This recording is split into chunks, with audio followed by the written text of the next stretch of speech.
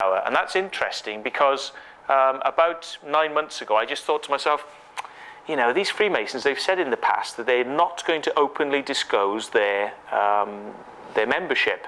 Although now in the police force, they do have to declare that they're a Freemason on the forms when they're in the job.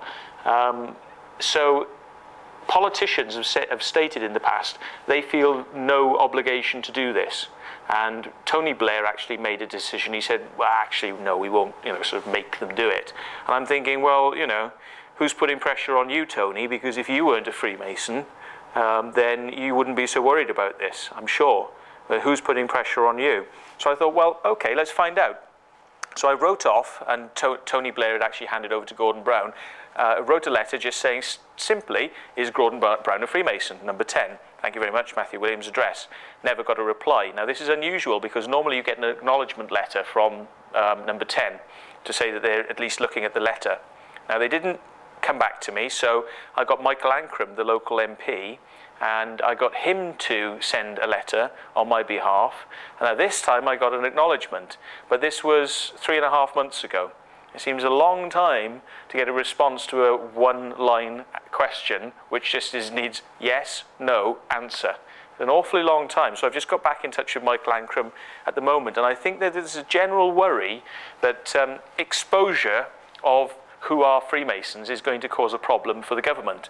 Now, I'm quite happy for that to happen because I want the Freemasons to be exposed. I think that they should identify their allegiances in organizations in the same way as you'd say, well, I have a business interest. I have a business interest, so therefore, maybe I should or shouldn't be making contributions towards the government, and how much should I be contributing? And, if you've got cross-party pollination of Freemasons' ideas, this is one possible explanation for why it doesn't really matter who you get in power, but the ideas and policies will always stay the same. The Freemasons and the Illuminati that are above them, they really do run the planet. And it's through the banking systems and then down through lower business and through secret societies. And it's quite clear that these people set the stage for what's going to happen, and then they decide how the money is going to be manipulated, who's going to be in positions of power, who are going to be the puppet leaders, and these are usually people who have got connections to secret societies, and we'll come back to this in a little bit. And they actually manipulate world events. And this is why I think it's important that these people should come out and say, well, I do have these connections. So far, there is a resistance in the British political system to actually make this admission. And why would that be? If you've got nothing to hide, as the police say, or with security cameras on the streets, if you've got nothing to hide, you shouldn't mind us looking into your business. So I think the reverse is also true, and we as the public should be looking at their business and actually making it our business to find out what they're up to.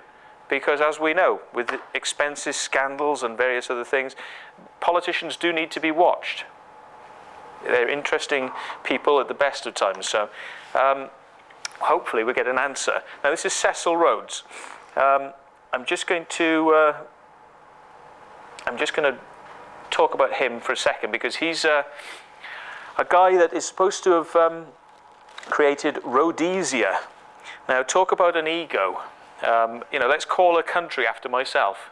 It's like you get in a place, and the next thing you know, it's not called Britain anymore, it's called Matthewville, or United England of Williamson, or something. It's like, it's crazy. This guy, who's a businessman, Freemason, of course, has high moral values, decides, and this is just one example from this man's life, that what he would do is he would buy up the mineral rights of the countries he was going into and controlling.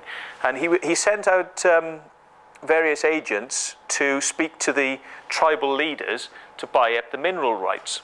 And some of them said, we're not interested in this, this doesn't work for us, this is not a good deal, and we don't like it. So what he did is he would send back his agents, he would say, well, what sort of deal do you want then? And they'd go, well, we'd like this and we'd like this. Okay, write up the deal. There you go, there's the deal.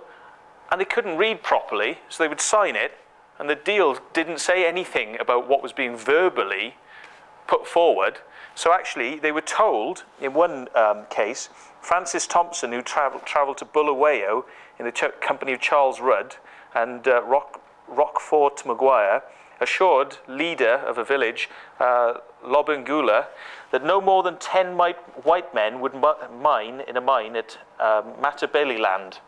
So he thought, well, it's not going to damage my environment, it's not going to take too much minerals, because it's only going to be 10 men.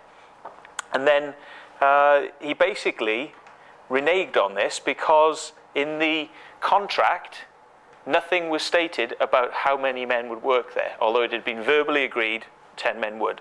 So, if this man is a Freemason, and we all know how businesses are quite cutthroat, and corporate entities tend to sort of work to their own interests, not necessarily your interest or the greater interest, but simply for their own interests, then when you have a Freemason who claims to, you know, be part of an organization that holds to such high values and behaves like this, you have to question, you know, what exactly are their agendas? Is it personal? Can they be trusted? Anyway, Cecil Rhodes Memorial stands on his favorite spot, which is called Devil's Peak in Cape Town. I mean, I don't know what you'll think by the end of this talk, but that might play as being an interesting place to have yourself buried. But he started an organization called the Rhodes Scholars Institute, and this would give money to up-and-coming scholars to attend universities. Now, some of the, well, I'd say most of the people, most of the names of these people that have attended Rhodes Scholars scholarships, all of these people have become very high-powered leaders of the world. And you've got names like Bill Clinton, John Kerry, George Bush. We'll come back to those names in a minute. And, sorry. What we're going to have a look here is the principles that the Freemasons say they adhere to. And what we've got at the top is brotherly love. That every true Freemason will show tolerance and respect for the opinions of others and behave with kindness and understanding to fellow creatures. Well, that may be what they say. Actions speak louder than words. Relief. The Freemasons are taught to practice charity and to care, not only for their own, but for their community as a whole, both by charitable giving and voluntary efforts for works as individuals. And they're interested in the truth. But what I'm going to do is I'm going to skip on to these guys. I don't know if it would be better to put a photo up of a bunch of clowns, actually. I mean, you know, I'm not somebody who gets impressed by all this sort of regalia business and ego massage that the Freemasons involve themselves in. I think that if you get a bunch of guys together who just pat each other on the back all day long and call each other worshipful master and grand mason and most worshipful grand mason, you know, why exactly are these people so worshipful and grand? What makes them worshipful and grand? Is it really their actions, or is it the fact that they call themselves worshipful and grand? It's going back to the doctors and professors. It's like, you know, let's give myself a title. Sounds really good. Everybody thinks I should be worshipped and I'm grand. It means nothing. You know, it means absolutely nothing. So, the work of charity is a very interesting thing that starts to show some of the hypocrisy of the Freemasons. And what you have is, a lot of the Freemasons will make these statements about, you know, we're interested in charity, just like a local golf club and things like this. And what they say is that from its earliest days, Freemasonry has been concerned with the care of orphans, the sick and the aged. This work continues today. In addition, large sums are given to national and local charities, and the Masonic charity is exercised at every level. Individual lodges make gifts and give aid to their own communities, and every province also gives large sums of money to regional causes. Nationally, our efforts are channeled through 4 main charity organizations, and these are the Grand Charity, the Royal Masonic Trust for Girls and Boys, the Royal Masonic Benevolent Institution, and the Masonic Samaritan Fund. Now, I've spoken to Freemasons, and I've